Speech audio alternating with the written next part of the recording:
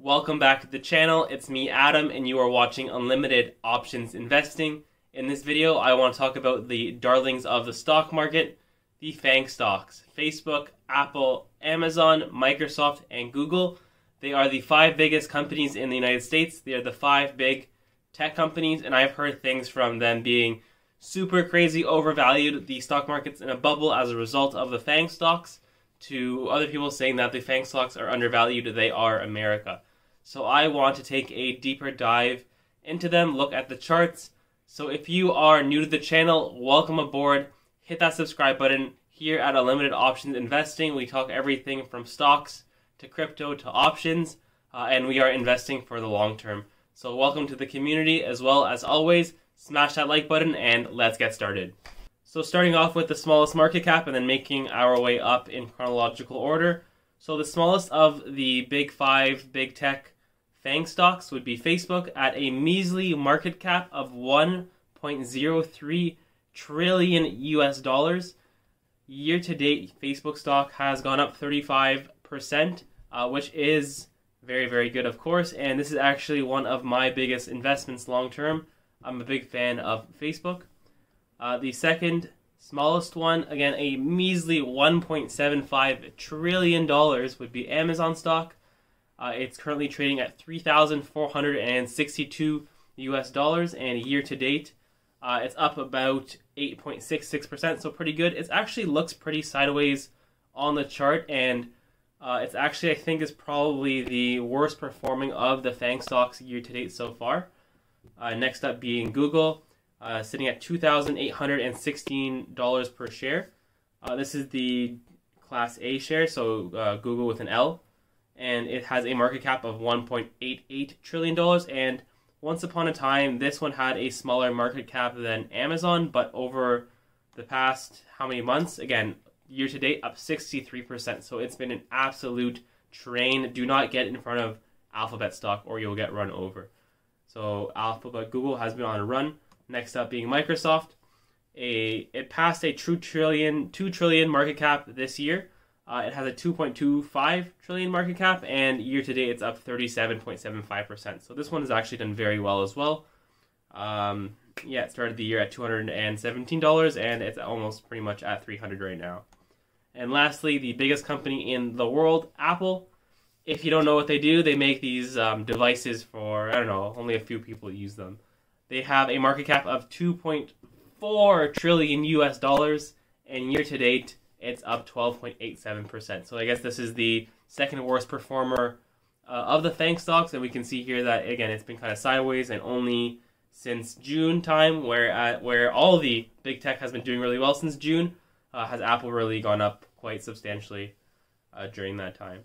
Taking a look at Yahoo Finance, so Facebook stock has a 1-year target of 416 and is currently trading at a forward PE ratio of 22.67. Amazon has a 1-year target of 4,154 with a forward PE ratio of 51.44, which is actually pretty low for Amazon. Usually Amazon, I think, trades way higher than that. Google, a 1-year target of 3,146 with a forward PE ratio of about 26.52. Microsoft, a 1-year target of $330 with a forward PE ratio of 29.72, and Apple, a 1-year target of 167 with a forward PE ratio of 25.58. Taking a look at the candlesticks, so this is the FAANG index, and this is actually one of my favorite charts to look at.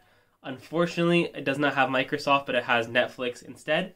So taking a look first at the correction from last year, so this is from September 2nd, September 1st from 2020. So I drawed a parallel blue line over here, and I tried to draw it as parallel as possible with the other trend lines underneath. And look where we hit this year, September 7th, was just about 10 days ago. It hits it perfectly, and then, or just nicely, rather, and then it finds selling pressure at that point. So just to show that technical analysis does have some merit, it isn't just voodoo. It gives good indications of entries and exits when things are oversold, when they're overbought. Again, they're not be-all, end-alls, of course, for anything. We don't know for sure what's going to happen, but again, it gives you patterns, and it it holds some merit. And man, doing it for the past almost 2 years now, I can say it does definitely, and it's been used for centuries, since the Japanese in the 1800s, I believe it is. So awesome stuff. Candlesticks, yes. So not to get off topic, so it is at the bottom of this channel. Now how low it goes is anyone's guess. So I want to take our attention to first Facebook stock. And so firstly over here, it's been in a strong upward trend since about March time, let's say. Whereas last year it was trading mostly sideways. So it is sitting right now on that trend line near the 50 exponential moving day average, which is that green line. It's below it. So it opened below the 20 EMA, which is that red line, and it closed just above the 50 EMA. And it was at a point today below it a little bit, and then it found a little bit of pressure right above. So taking a look over the past few months, we would always hit that 50 EMA and then find buying pressure, and it held the trend in check. So if we break that 50 EMA with conviction over maybe next week sometime, that could be very ugly for Facebook stock. So we just got to see what happens with that. Amazon stock, so this one has been in an upward trend-ish over the past year and a half. It's been trading in a channel mostly between this 3,400 mark, which is near where we are right now, and this 3,000, I think, dollar mark over here. So mostly within this channel, a little bit above, sometimes a little bit below, but that is pretty tame for a FAANG stock, also considering that it went straight up during the pandemic time. This was before the pandemic, and then pandemic hit, and then it just went straight up afterward. And then now it's been sideways again. So it's most likely going to be breaking out sooner rather than later. It is one of the big tech. Definitely interested in Amazon and seeing how that one's going to be reacting over the next few months. And seasonally as well, Amazon does very well toward Christmas time and November.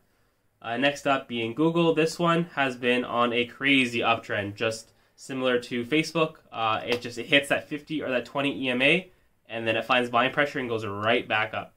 So this one has been a monster of itself, and it just trades however it wants to. It's been oversold for however long, and it just keeps going up.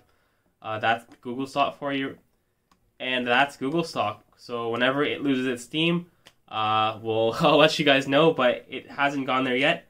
We do have some action going on. It has been pretty volatile over the last, let's say, 10 trading sessions or so. But nothing it hasn't seen before until we break that 50 EMA with conviction, similar to Facebook stock. Again, I'm not really worried about this one. There's no bearish indication so far, but that could change very quickly over the upcoming weeks, let's say, with Google stock. Microsoft, so similar situation. It's been on a crazy uptrend as well since June time, and hitting the 20 EMA along the way up, and then always find buying pressure afterwards. So we haven't even touched the 50 EMA since early June. So this one, again, until it breaks the 20 EMA, again, it would be noteworthy, but until it breaks that 50 EMA with conviction, and at that point, I think the triple Qs will be falling altogether, and the FAANG stocks will come down together, but there's no indication that that's going to be happening anytime soon. These things could trade sideways. They don't have to go down. They can trade sideways for a bit, maybe dip a little bit, and then go back up, and then you don't know, right? Maybe it goes straight up from here, and then the next time it does dip will be above where it is now. So it's anyone's guess. And lastly, the biggest stock in the stock market, Apple. So this one has been on an epic run since June as well. It went sideways for a bit, had another leg higher, hit its all-time high, and then it had that news with Epic Games in the App Store, and then it's gone down ever since. Again, testing that 20 EMA, broke it, testing the 50 EMA now, and it's hanging in there. So again, it'll be interesting to see what happens next week with Apple stock, and it really could dictate where the stock market goes over the next few weeks, really being the biggest one as well with Microsoft really right up there with it as well. So anything can happen. So we really got to follow the price action, see what happens over the next few weeks. The volatility has increased. Nothing to worry about though, as we haven't seen a correction for so long, guys. You always have to be prepared for a correction or a crash to happen. That is a part of investing. People will be yelling for it to happen tomorrow, but it's going to happen eventually. And then they're going to say, see, I told you so. So be prepared. It's going to happen, and it's going to happen more than once. So be prepared. Let it welcome it. Know what you're going to do when it does happen, and then execute, and then let the rest just unveil. Otherwise, that is the end of my video. And let me know, guys, in the comments below, how are you playing the FAANG stocks? Thank you very much for watching. Again, smash that like button, hit that subscribe button if you're new, and I will see you guys in the next video.